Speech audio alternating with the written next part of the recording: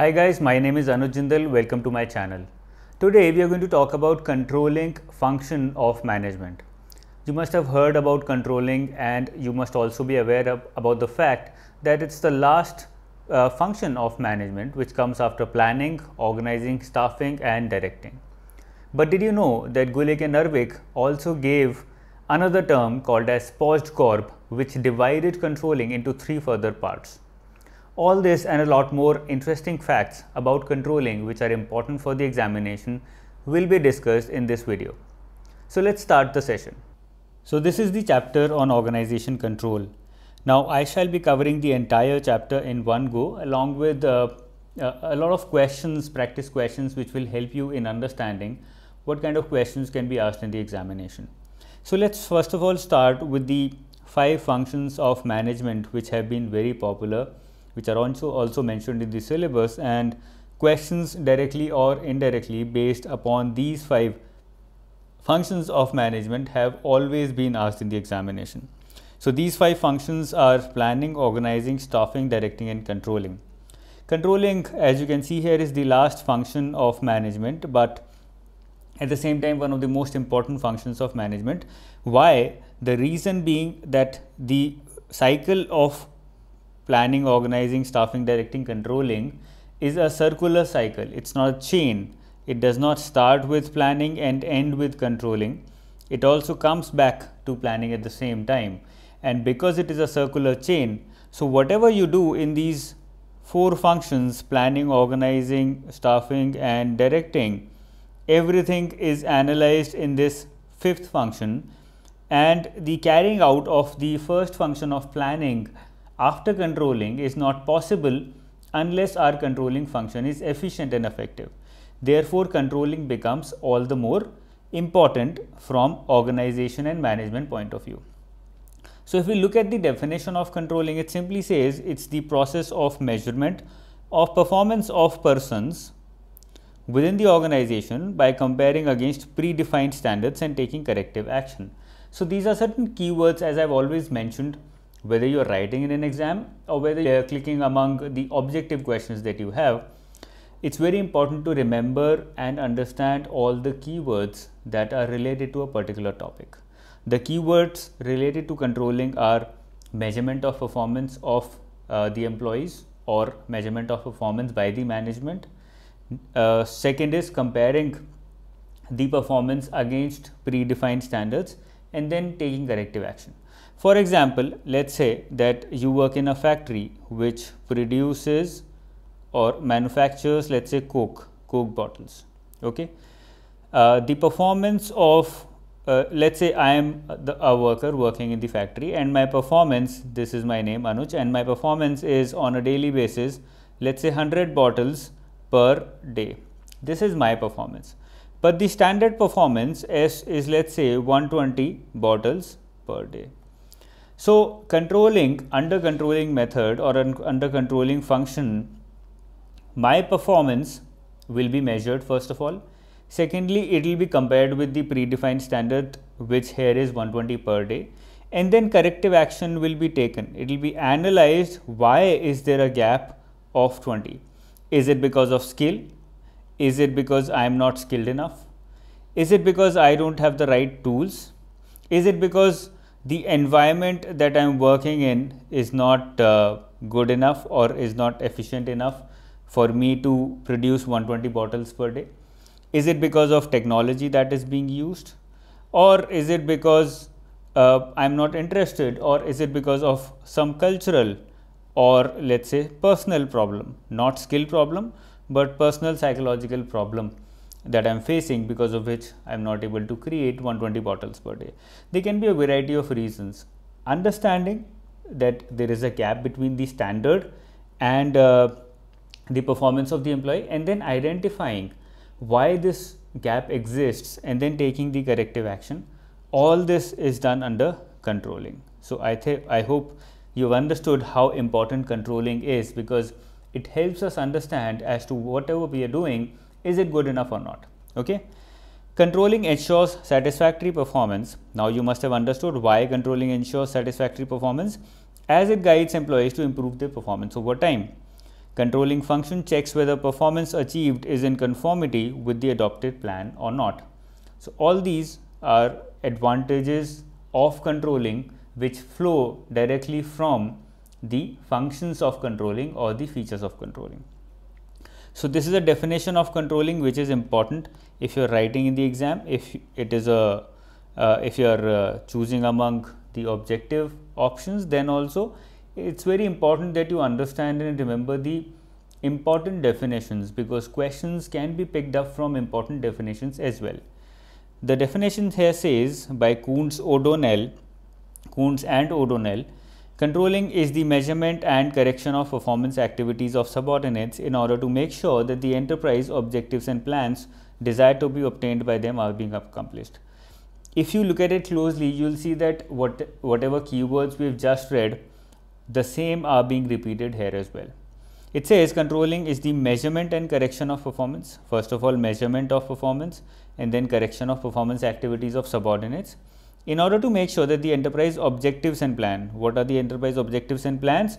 These are the standard performance parameters are obtained by them, are being accomplished. Okay. So it's the same thing, the keywords that we just identified. Now there are two basic things here. Number one, we divided the functions of management into planning, organizing, staffing, directing and controlling, POSDC. But we can also divide it, or two set of theorists, that is Arvik and Golik, they have also divided it further and they name it as POSDCorp. POSDCORB, POSDCorp. Here in planning, organizing, staffing, directing, coordinating, it is not controlling, it is coordinating. So CO, coordinating, reporting and budgeting. Coordinating, reporting and budgeting. And all these three together are a part of controlling. All these three together become what we call as controlling. So controlling is further divided into three more parts: coordinating, reporting and budgeting. All these three combine together to form controlling that has been mentioned here. Now what are the functions of controlling? It's again the same keywords are being repeated again and again, but I'm reinforcing on the same points in order to ensure that by the end of this session you are very thoroughly prepared with controlling. You don't have to look at it once again. Establishment of standard performance, which was 120 bottles per day, right, taking the same Coke example. Measurement of actual performance, which was 100 bottles per day, comparing actual performance with the predetermined standard and finding out the deviations. The deviation here is 20 bottle per day. Now this is a very simplified example. It becomes very complex at times in organizations, and taking corrective action, identifying what are the reasons behind this deviation and then taking corrective action, whether it's the environment, whether it's my skill, whether it's my psychological makeup in the company, whether it's the superiors who are training me, or superiors method of training, or superiors way of training me or way of talking to me, whether it's the social environment, the people. Is it because I'm not very friendly with the people, I'm an introvert, or is it because the people are not friendly with me? There can be a lot of reasons. For example, in US, if you go back 60 years, you would see that blacks and whites would not be working together. Blacks would be working in blue collar jobs and whites would be working in white collar jobs. But if you see in any place a black working with a white in a white collar job, the whites would not like it and would not talk to or would not mix around with that black guy. Okay, so that kind of racism existed, which resulted in an inefficient performance in the enterprises. Similar things can also arise in India. There are a lot of places where Hindus are not allowed, a lot of places where Muslims are not allowed, a lot of places where lower class people are not allowed, lower castes are not allowed. So all these are methods or are ways, in fact, in which our performance can be affected. Okay, so there can be a variety of ways depending upon the culture that you're living in. So that's another thing for another session anyways. Establishment of a standard performance. Now let's come to the first one. The first one said establishment of standard performance, This is the first step in controlling process. A prospective question which can be asked in the examination. That's why I'm picking up all these keywords. Standards act as a benchmark or reference line for appraisal of actual performance. So this is the purpose of setting a standard. I hope you have understood it. The primary purpose of a standard or predetermined standard is to see where the actual performance is and is it in conformity with the standard or not.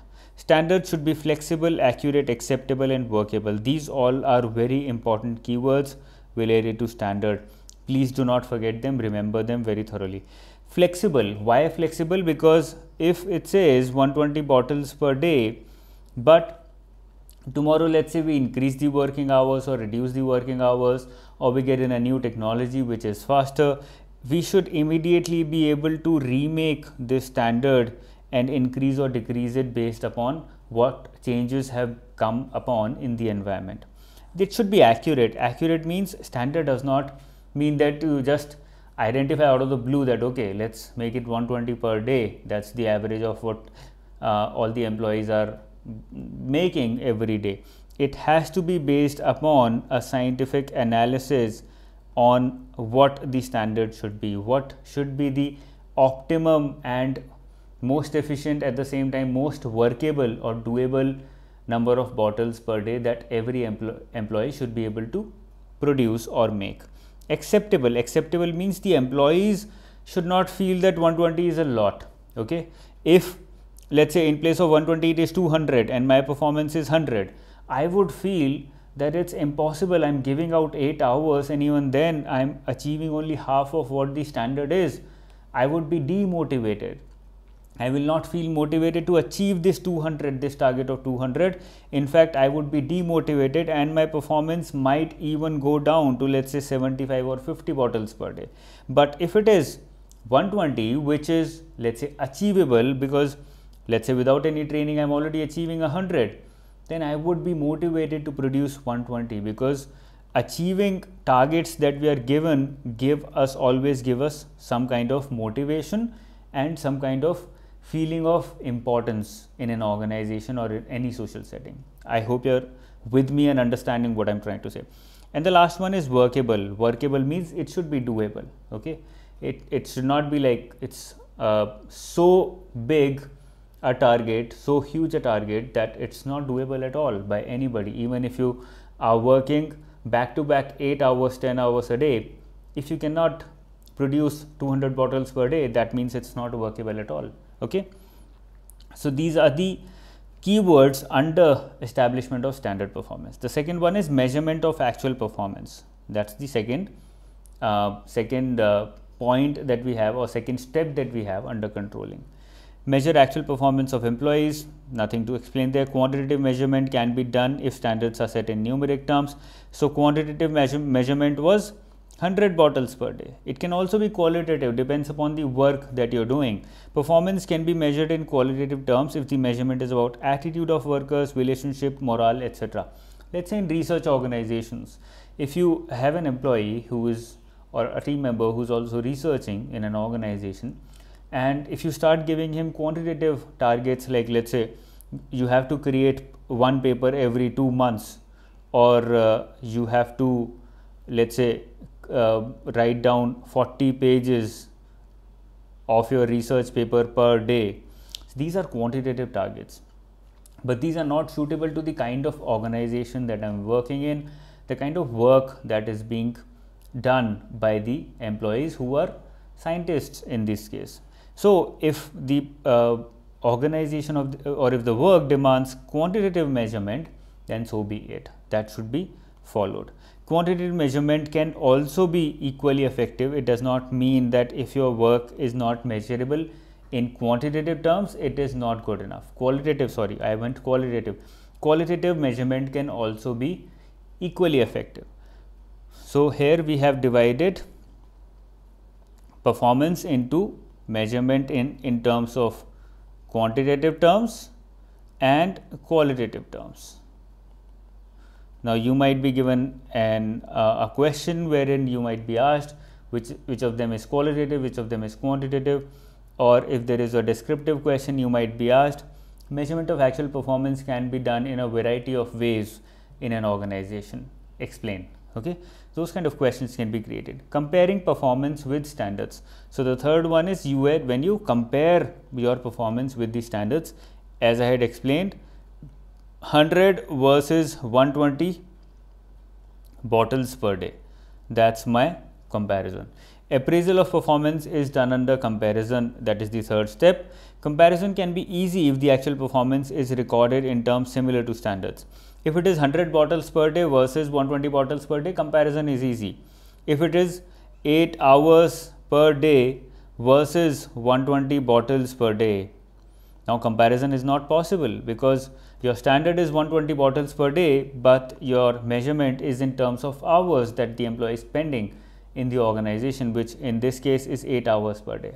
These two are not comparable. They cannot be compared. Qualitative data can be collected using direct personal observation, inspection, etc. So qualitative, if you are comparing performance with standards, and if the standards or the performance is qualitative in nature, then the same can be collected using direct personal observation, inspection, etc.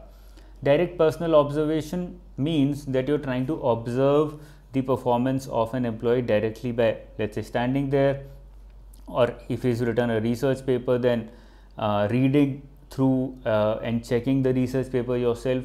Those kind of methods are direct personal observation methods, and because the name or the feature of direct personal observation itself says that it has to be qualitative in nature. Okay, and then the fourth step is to take corrective actions. Then you go forward and take corrective actions. All deviations need not to be brought to the notice of top management. Now this is very important, management by exception. This is a rule which is followed in almost all the organizations. Let's say the standard is 120 per day, my performance was 100 per day, and the minimum mark is 60 per day. This minimum mark says that if the production goes below 60 per day, then the top management will be told about me, or will be told about this performance in the organization. Okay, if the performance is above 60, then my superior will be told about this. Of course, my superior will be regularly measuring my performance and will also try to find out the reason of this deviation from the standard, but it will not go to the notice of the top management. The top management will come to know about this only if it goes below 60 per day, which is the minimum which has been identified by the management itself. So management by exception means if my performance goes below 60 per day, that means there is an exceptional case, or there is an important reason to look for why the performance has gone down so much. But if the performance is above 60, there is nothing exceptional about it. My superior is expected to take care of it, and therefore it will not go to the notice of the top management. This is called as management by exception, wherein the top management is kept in the loop only when there is an exceptional or a very important scenario or a situation. Okay, so corrective actions are taken by the superior in that case. Corrective actions can be replanning or revision of goals, or reassignment of classification of duties. So in this case, the corrective action can be, okay, the standard was 120, my performance was 100 per day, but my performance is the highest in the entire organization. So the standard itself seems to be faulty. So you revise the goal, you revise the standard, make it more realistic. That is first option. Second option is reassignment of classification of duties. You tell me, okay, 100 is a less, other people are already achieving 120, you are not doing enough. There needs to be a change in the way you're working. So you reassign duties, you put me somewhere else, or you train me further and try to achieve this objective of 120 per day. So this is number 2 is a change with the actual performance. Number 1 is a change with the standard itself. Okay, these are the 2 ways in which corrective action can be taken. Now the next one is nature of control function. We'll be talking about it in the next class, and then we'll be taking certain questions.